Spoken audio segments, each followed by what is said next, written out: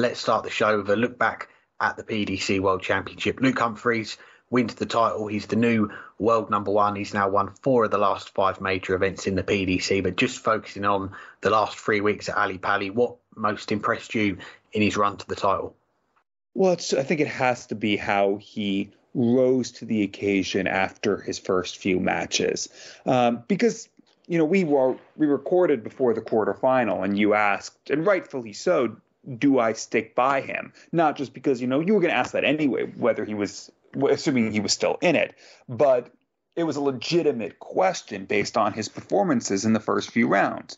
That match against Ricardo Pietreka was the worst match he's had on television pretty much all year.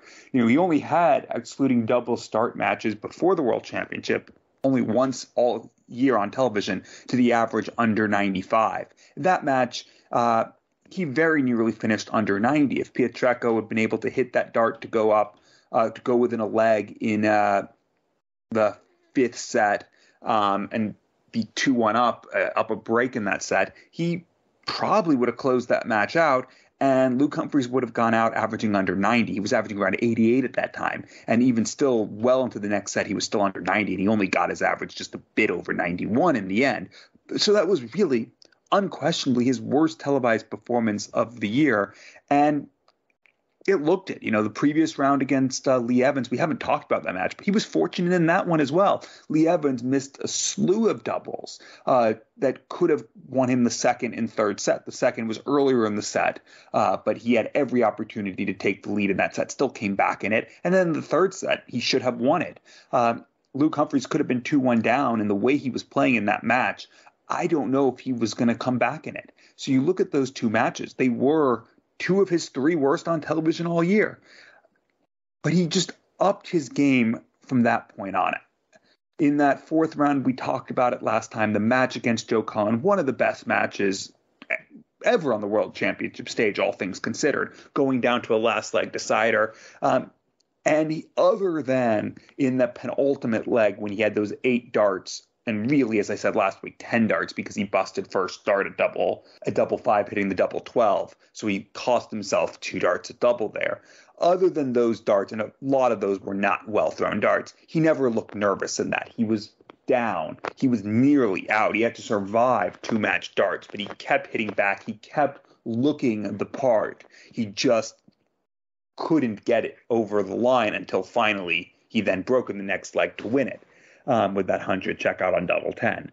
But that was a very good match. And from that point on, he was the best player. He dominated Dave Chisnell, playing what we expected he would bring in that match. In the semifinals, he never let Scott Williams into that match. The first 5 sets were absolutely as good as anyone's ever played on the World Championship stage. He never took his foot off the pedal. He never really gave Scott Williams a look. He finally started to fall a little bit in the 6th set, but at that point the match was over. And okay, instead of averaging 111, 112, he averaged a shade under 109. But it took till the very last couple legs for him to regress at all. He kept up a 111, 112 standard for 5 sets and the first leg of the 6th set.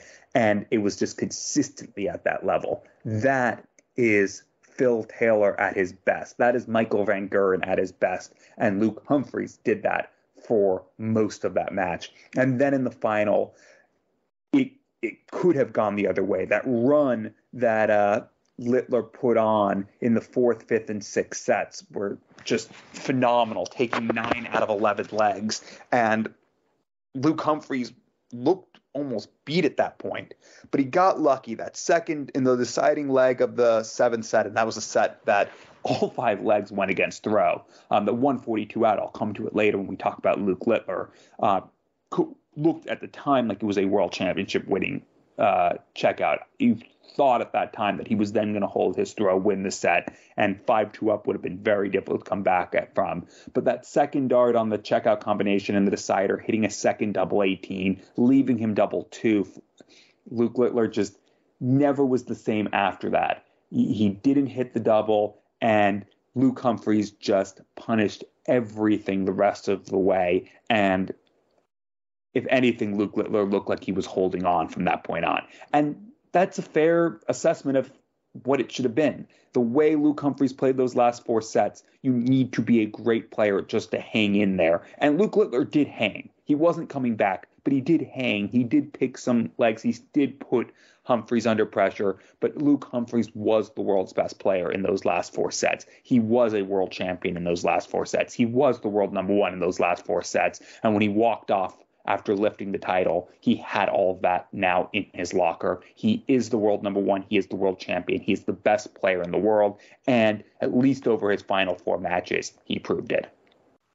Yeah, I think you're spot on. And for me, I think you can make a case for a lot of different things for what was the most impressive aspect of this Luke Humphries world title campaign. You talked about rising to the occasion, playing like a world number 1. We saw the big averages, the power scoring, the finishing, that 108 average in the semi-finals, a top 10 in World Championship history. But I think it's got to be the mental side of Luke Humphries' game, which played a huge part in him going all the way, living up to the pre-tournament favourite tag and lifting the Sid Waddell Trophy for the first time. Because, as you touched on there, he didn't have things all his own way. And at times he was right up against it. And he looked to be heading home. That third round against Ricardo Pietreczko, 3-1 down in sets. He looked dead and buried in that one, but managed to find a way and get over the line. And that 4th round against Joe Cullen, one of the matches of the year, is going to be a strong contender in our awards coming up very soon. But surviving those 2 match darts, coming through in sudden death, and in the final, 4-2 down to Luke Littler, nearly 5-2 down, reels off 5 straight sets, 13 of the last 19 legs to deny his opponent and win the title. And this World Championship, we're going to talk a lot about it, but it's mostly going to be remembered for Luke Littler and his debut going all the way to the final, breaking a lot of records in doing so.